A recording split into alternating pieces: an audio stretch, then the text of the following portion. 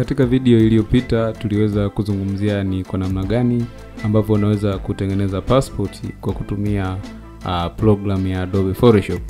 Lakini katika tutorial leo nimekuandalia kitu tofauti kidogo, ni kama muendelezo, lakini leo hii tutaandaa passport kwa kutumia program nyingine ambayo ni tofauti na Adobe Photoshop. Leo hii tutatumia program moja ambayo inaitwa Easy Photo Print. Kumbuka kwamba hii ni channel ya Joe Media Group, ambapo katika channel hii tunatoa mafunzo yanayohusiana na masuala ya graphics design pamoja na teknolojia kwa ujumla. Kama nilivyosema kwamba leo tunaenda kuandaa passport kwa kutumia program ya Epson Easy Photo Print.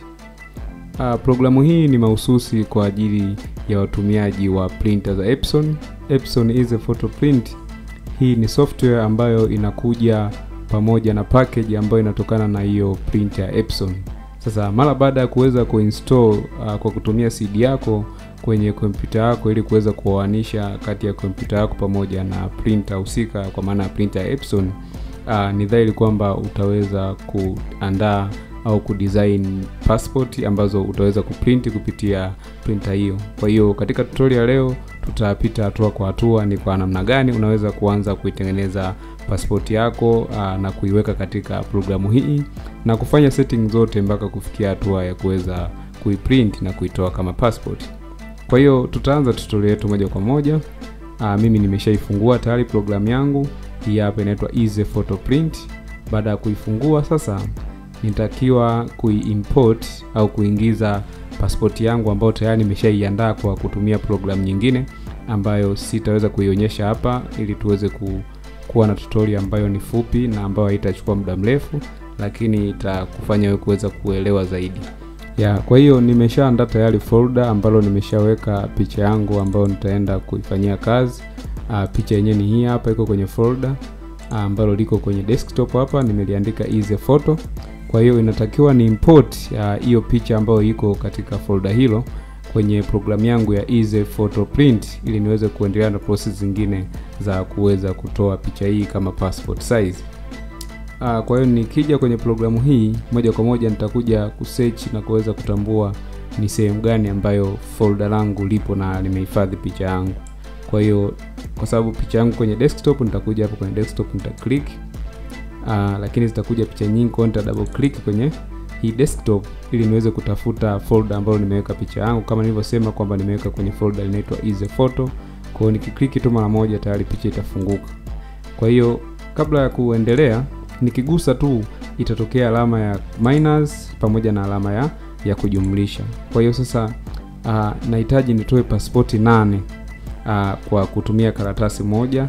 Kwa hiyo nitakuja kwenye alama ya kujumlisha hapa, nitaongeza idadi ya picha hapa zifikie 8. Kwa hiyo zitakuwa 2, 3, 4, 5, 6, 7, 8. Kwa hiyo tayari itaniwezesha kutoa passport 8 kwenye karatasi ambayo nitaweka vipimo, na ni karatasi itakuwa na ukubwa ambao tutauona hapo mbele. Kwa hiyo baada hapo nitakuja next step. Hapa kwenye next step, baada ya kuweza kuclick itatokea picha moja, lakini kwa sababu mimi nimesha set nataka picha ziwe 8, kwa hiyo nitakuja kwenye hii hapa 8 up, nitaklik hapa. Kwa hiyo tayari passport zitajipanga kwa idadi ambayo mimi nimeiselect, itakuwa passport 8. Lakini kabla ya kuendelea nitakuja kwenye printer setting ili niweze kuseti vipimo vya karatasi ambayo nitaiprint. Kwa hiyo karatasi ambayo mimi nitaiprint nataka iwe ni karatasi ya 4x6, yani 4x6.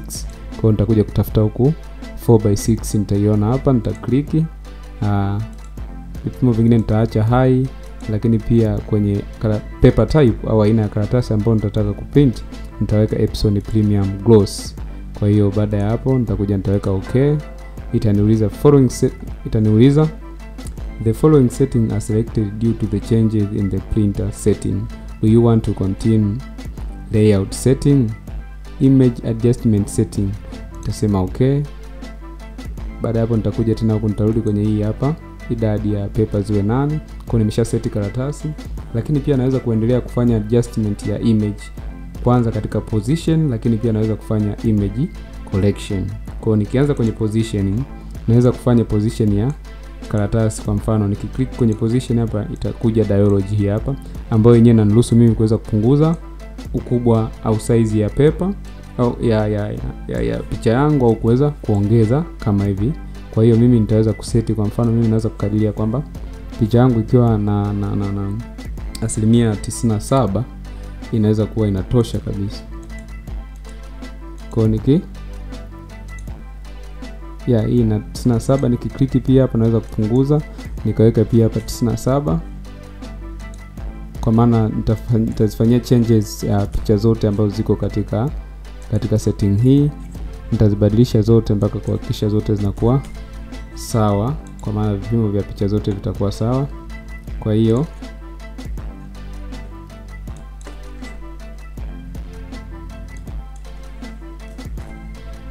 sina 7 kama hivi, inakuja download nyingine tofauti, nitawekea 97 na hii pia nitawekea 97, lakini pia hii ya mwisho nitawekea 97.